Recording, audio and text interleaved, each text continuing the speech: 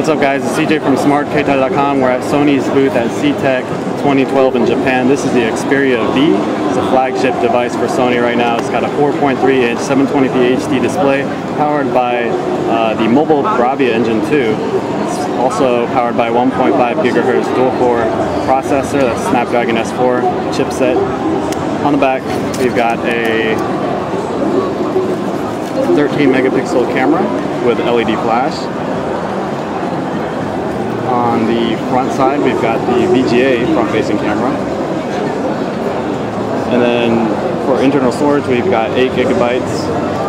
It's got 1 gigabyte of RAM. It has NFC, it's dust and water resistant, 4G LTE, so it's got blazing fast data speeds, and it's also running Android 4.0 Ice Cream Sandwich, so we'll take a look around there.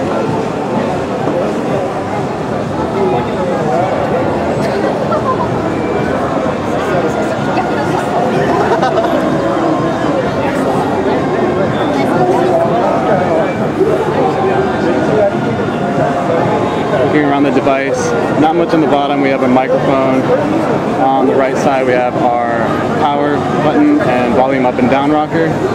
On the top we have our 3.5mm headphone jack. On the left side we have our charging port. And then you saw the back earlier, fairly flush. And this was the Xperia V at CEATEC 2012.